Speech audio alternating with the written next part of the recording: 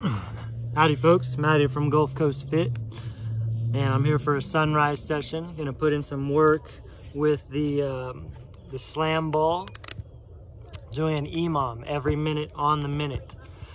Every minute on the minute, I'm gonna do 6 repetitions of 6 different slam ball variations. And so 6 every minute doesn't seem like a lot, but this is really for max power in every rep. So 6 high power repetitions every minute does get very challenging to maintain performance under, doing several reps every minute. So this is going to be an 8-minute EMOM. So 8 minutes times 6 reps, we got 48 reps, which as far as developing power goes, that's actually a lot of volume. So doing 6 different reps or 6 different variations to keep myself as fresh as possible, because I want to put in some volume. I want to do like 1 rep every minute for peak power, but I want to be able to bring the power. So it's not too much volume, but it's enough to get some oomph out of every rep and to work up a little bit of a conditioning effect, even though the conditioning side of things is not my primary objective at all. That will just happen. So you'd be surprised if you do 6 very powerful reps every minute, how it does settle in and it gets pretty tough. So here we go, 8-minute EMOM.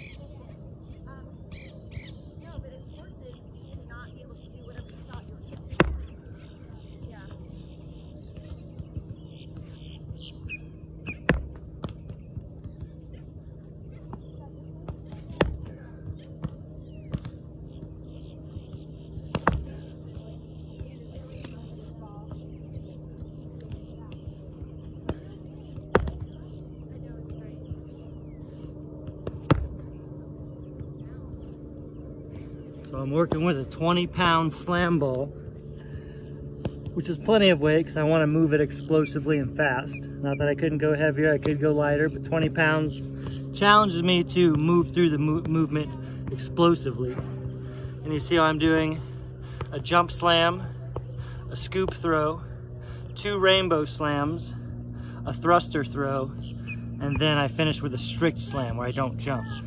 So check out those reps again.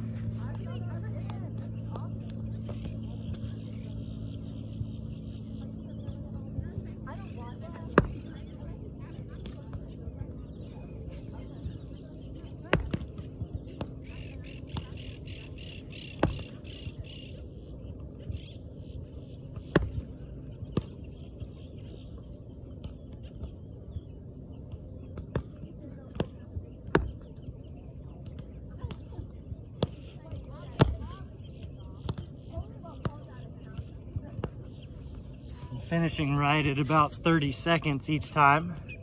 So that's about a 1-to-1 work to rest ratio. To recover enough to go aggressive, I wouldn't want any less than 30 seconds. And I put these in order to complement each other. So I'm moving to a fresh movement pattern every single repetition. Pay attention to that.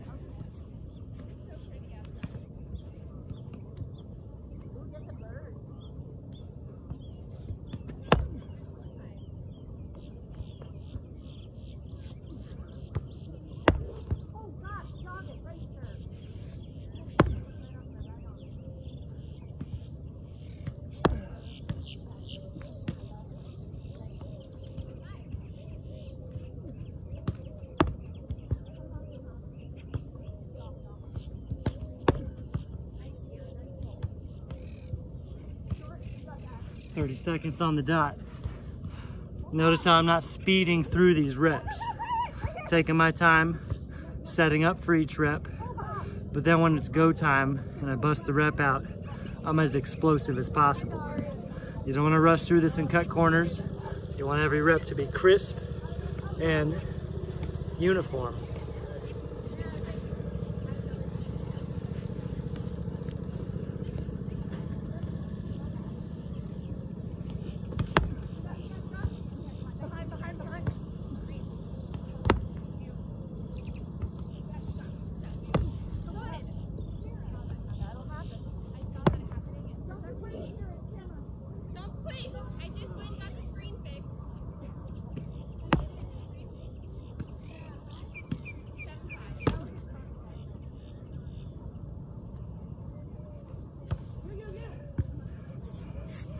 I like explosive power exercises with the slam ball because it's automatically a very effective core workout, meaning I have to brace my entire trunk. When it's time to slam or throw the ball, my entire trunk midsection has to be rigid and engaged to help transfer power and energy without losing it in the midsection.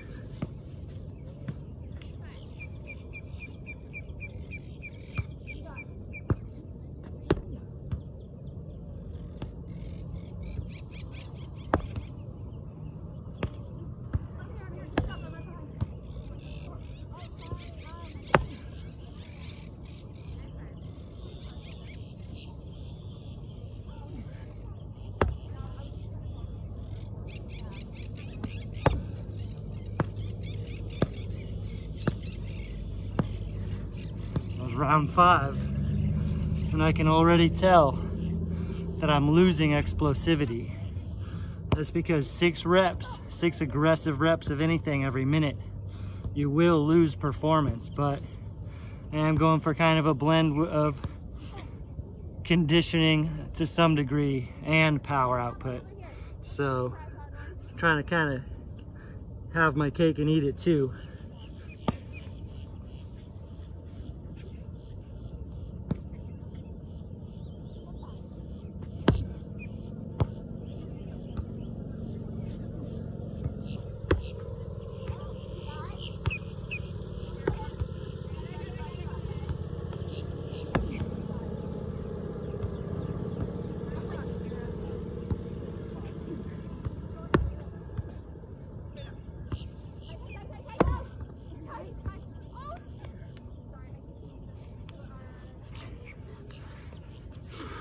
My breath is very important, both during the set, in between reps, during a rep, and then as recovery breathing between sets.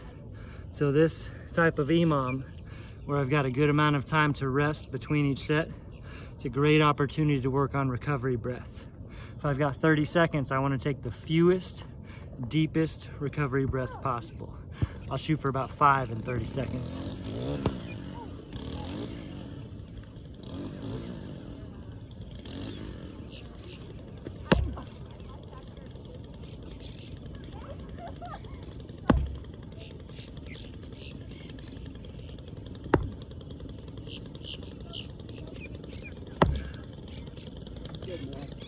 Oh yeah.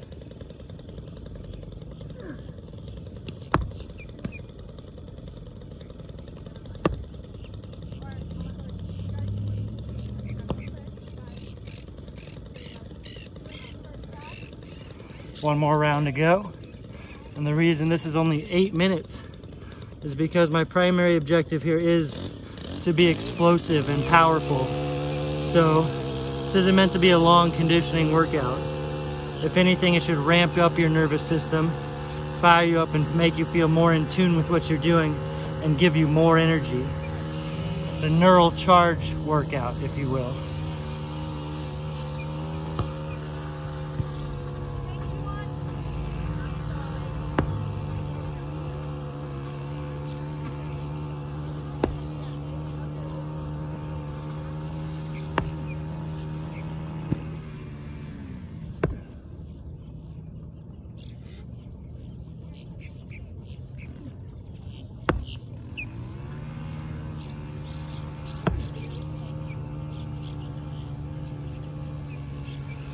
So that can be a standalone micro session. So remember that 8-minute power EMOM is for performance. So you don't want to let fatigue get in the way of how sharp, how accurate you are with each movement pattern, and how fast you can move the weight. 20 pounds, I might use 25 pounds in this, but 20 was plenty. If I was going with 10, I would certainly move the ball faster, but I might add a couple more reps. So you shouldn't be able to do more than several reps very aggressively every minute if you have the right weight.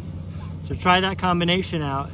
Jump slam, scoop throw straight up, rainbow slam over and back, thruster throw, squat and jump and throw it up, and then a strict slam to finish. So give that a go. It can be a standalone micro session, by itself, an 8-minute quickie, or you can put it into a workout like I am now, and it's the first component of my workout. I already warmed up before that, but now my nervous system is fired up. My fast twitch muscle fibers are engaged, and I'm ready to tackle the rest of my training session. Check out this sunrise. That's what it's all about right there. Oh yeah, we're in the office, baby.